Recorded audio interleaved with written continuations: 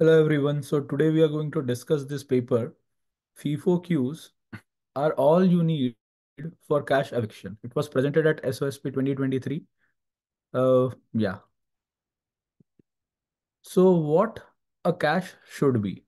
It should be efficient, it should be performant, scalable, simple, and probably also flash friendly. Cache eviction dictates all of these expectations or properties. What is a general belief? It's believed that LRU is more efficient than FIFO.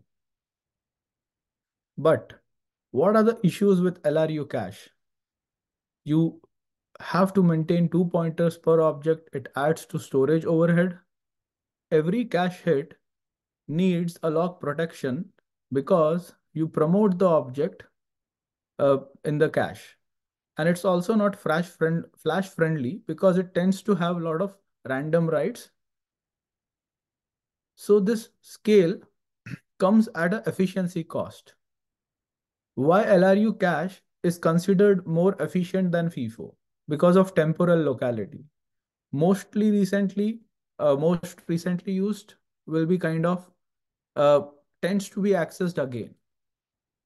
So what's the benefit of FIFO? FIFO is considered simpler, scalable, but it's less efficient than LRU cache. So the goal of this paper is to make it more efficient or remove this less efficient compared to LRU cache while keeping the other properties of FIFO.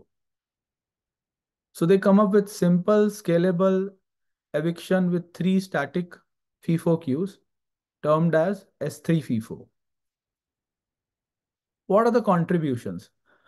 So they say that quick demotion is not new, but previous works that were there targeted scans, streaming workloads, hierarchical caches only, and they came up with a FIFO algorithm which is more efficient than the state of the art algorithms that generally are LRU based. So what's the observation to come up with improving this efficiency metric? So they call something as one hit wonder ratio. So what are one hit wonders? So one hit wonders are those fractions of objects which tend to appear only once in the cache. So they analyzed a lot of traces and their mean ratio of one hit wonders was somewhere around 26%. And they said that once the sequence is reduced to 10% of the unique objects in all the traces that they've analyzed, this one hit wonder ratio increases to 72%. So now, since this is one of the major issue, they they yeah, so continuing, so talking more about this observation. So what they say is a shorter sequence has a higher one hit wonder ratio. How? So suppose if the sequence is from 1 to 17, the sequence length is considered in terms of objects, unique objects. So we have A, B, C, D, E, 5 unique objects. If the start and the end time is like 1 to 17 frames, then the one hit wonder ratio, that is 1 because E is appearing only once over here, turns out to be around 20%. And if you reduce this sequence from 1 to 17, 1 to 7, you have C and D appearing once, while A and B appeared more than once, which means now the ratio increases to 50%, and so on, right? So how to improve FIFO efficiency? The issue with FIFO is that its inability to retain frequently accessed objects in the cache. So straightforward improvement could be thought of. Why not insert the same objects back in the cache? So this technique is known as FIFO reinsertion, which tracks object accesses and reinserts it during the eviction if they were frequently accessed. But is it sufficient? So their observation is that it's not sufficient and it still lags behind the state-of-the-art algorithms in terms of efficiency. So what's the design that they came up with?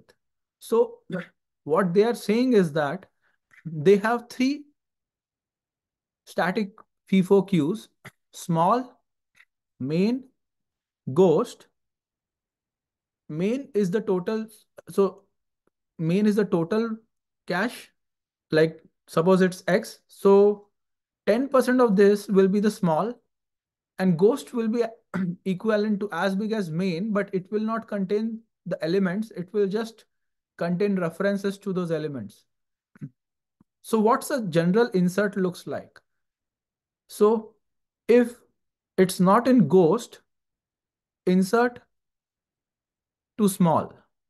If the element that was being inserted was in ghost, you don't insert in small, you insert in the main cache, main queue. And what is the eviction looks like? So if you are evicting from small, if it is not visited, you insert it into the ghost queue. If it was visited, you insert it in the main queue. And what is the eviction in the main look like? So if it was visited, then you insert it back to the main queue, or else you evict. So this is FIFO reinsertion for main applied to main queue. Going into more details about this algorithm. So a typical read comes in, you check if it is in the small queue, or you check it is in the if it is in the main queue. If it is there, then you increase the frequency. They keep a object access count capped at 3 count, 2 bits for that. Otherwise, it's not there. So you insert. You call the insert on that element. Okay, and you make the frequency 0. So the insert on that element is, if the cache is full, you can't insert. So you have to do eviction. We'll talk about eviction after we complete insert. So if X is there in the ghost queue, then you insert X directly to the head of the main queue. Otherwise, you insert X to the head of the small queue. And what is the eviction looks like?